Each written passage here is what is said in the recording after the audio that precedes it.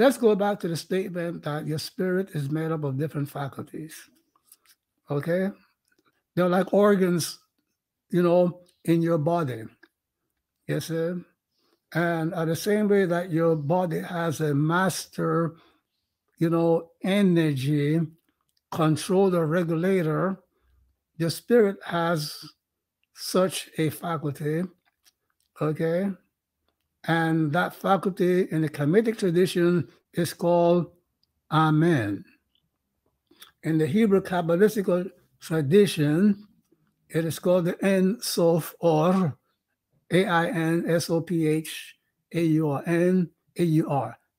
Ein Sof Or, which is like the so-called negative existence, or that which exists, but not yet in the world.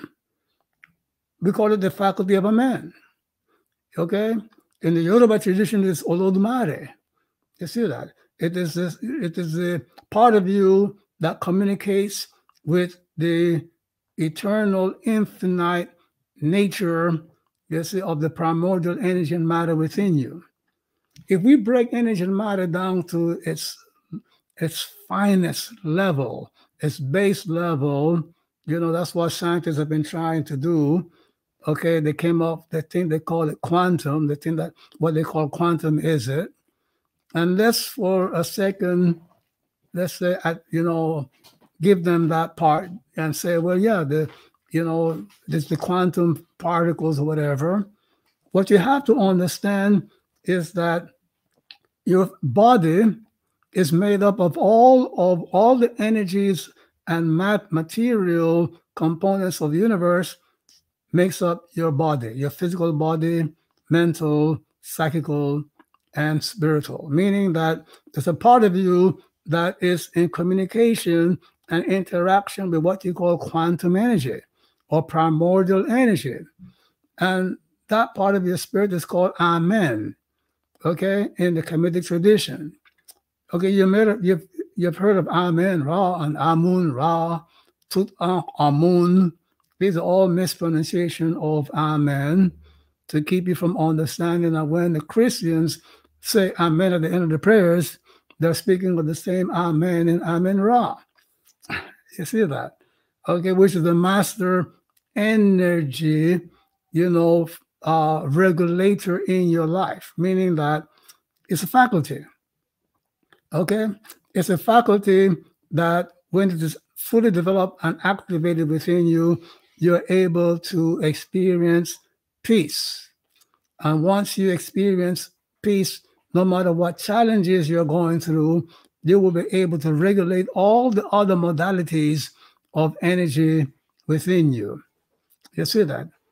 Once this faculty, Amen, okay, or the Ensof order, Olumare is, or the Wuji of Taoist, Qigong, practice, when this faculty is fully awakened within you, you will remain at peace, no matter what is going on in your life, no matter what losses you have experienced, no matter what impediments you have experienced, no matter what hell is in the world, you would be in the midst of it, but at peace.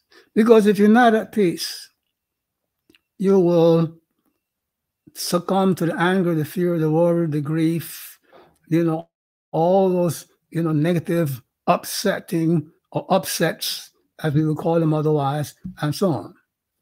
So I want to start off by you understanding that if somebody teaches you what I'm teaching you right now, it's helpful in the sense that now you know that there's a part of you that governs your ability to be at peace.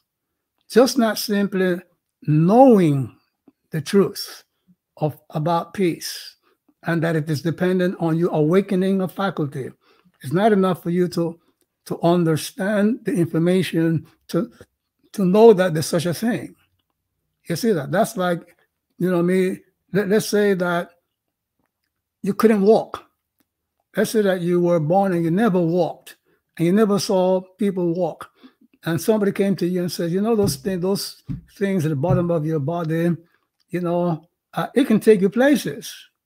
You see that? Now you know that. But you will have to then do exercises to strengthen it, develop it so that you could walk. The same thing you've heard of about peace. You know what the world needs now is more peace, true peace. But how do you awaken the faculty that enables you to feel peaceful? You see that? You cannot get it by taking St. John wort herb or drinking alcohol or taking, mushrooms, and things of that nature. You have to arouse and awaken that faculty within you. And, and since just knowing the truth is not enough for you to be able to generate the peace in your spirit, in your psyche, in your mind, you have to be trained. You have to go through a training process. That training process includes, knowing the science that will help you to be convinced, that will give you veracity that your true response to challenge is peace, not anger, not fear, because there's a part of you, the psyche, the soul, the lower part of you, it's programmed with 500 million years of animal program, okay, that automatically generates anger and fear and worry and grief when you are challenged, when you lose things, when you're obstructed. So you have to go through a training process, a study process, a practice process to awaken the Amen faculty or the Ensof Or faculty. You see that? The Yoruba corpus of Ifa says that Olodumare, which is the Amen, doesn't sit on your head, meaning because it is infinite and eternal. Yes, you cannot contain infinity or eternity, but you can, if trained, you can learn how to live in the infinite eternal moment and stay there so that you can therefore erase all your past negative karma. You see that people who do not learn to live in the eternal, infinite, eternal of the moment, don't learn how to stay there, then they are caught up living the past and worrying about the future. They're trying to undo what has already been done, and they're trying to manipulate and fix what has not yet come. You see that? That is the argument for why you have to learn what is the eternal and the infinite. These are not, abstract philosophical or scientific concepts. They're actual realities that you have to learn to live. You see that? And the Amen faculty has to be awakened. You see that? Okay?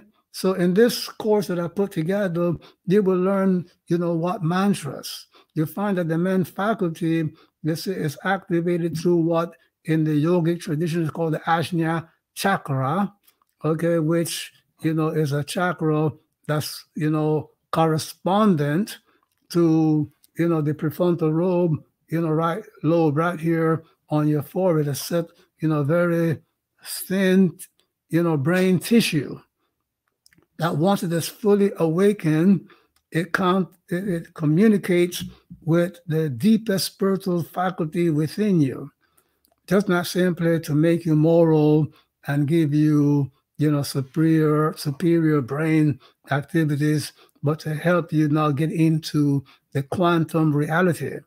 What's quantum reality? Quantum reality is learn to live in the ever-present.